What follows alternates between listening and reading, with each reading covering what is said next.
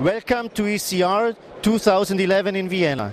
Today we would like to introduce to you Professor Dr. Thomas Vogl and Dr. Thomas Lehnert from University of Frankfurt in Germany. Here at ECR they announced a study which shows a significant improvement in productivity when using a mobile wireless DRX1 detector.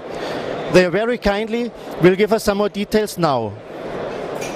Professor Vogl, saving time per examination with a mobile detector. What is the story behind it? Yeah, in our study we had for the first time installed this mobile DRX1 system. We have it based on a conventional system and we have analyzed both productivity and image quality. Dr. Lehnert, what is the final result of the study? Please explain. Well, the most important point seems that we had a time saving in DRX1 imaging of 26.44 seconds for each view.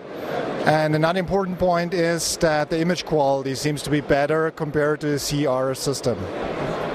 And how many examinations did you need to get a credible result for the study? Well, overall we included 941 patients. We had 474 patients in the ECR group and 467 patients in the DRX1 group.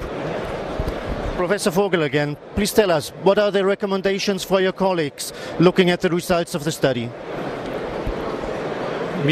When we started the study, we had expected that we have some improvements. We had been very surprised on the high improvement rate in productivity and also in image quality. So I think that will be a way we have now discussed with our hospital people.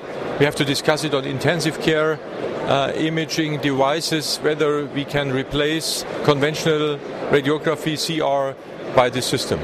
Okay. Thank you very much for the interview.